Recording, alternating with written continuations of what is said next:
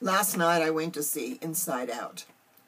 Now, although this is an animated movie, it is a beautiful movie in so many ways. It has a great message.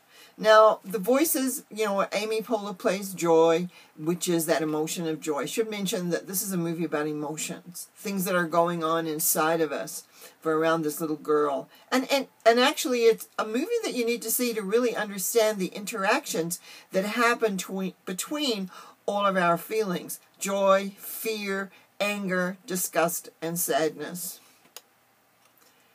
I think the most significant thing for me, which actually brought tears to my eyes near the end of the movie, was how we tend to disregard sadness and how important sadness is in relation to our whole being, and how through sadness we grow.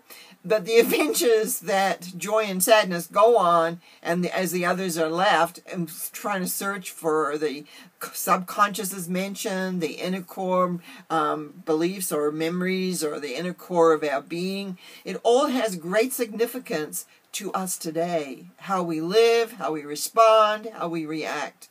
This is a movie worth seeing. This is a movie worth taking. There were some little girls in front of me that were there for a birthday, and at the end I said, "Did you enjoy the movie?" And they kind of answered a little tentatively.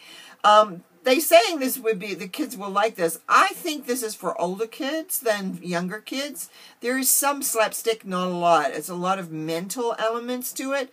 But if for adults, understanding the inner workings of how we work, I think this is a great movie to see. 4 out of 5 for sure. Anything that I can sit watching a so-called comedy, and I bring tears to my eyes and have to get a Kleenex, there is some significant meaning in there. Inside Out certainly is Inside Out. It's worth seeing. Enjoy the movies.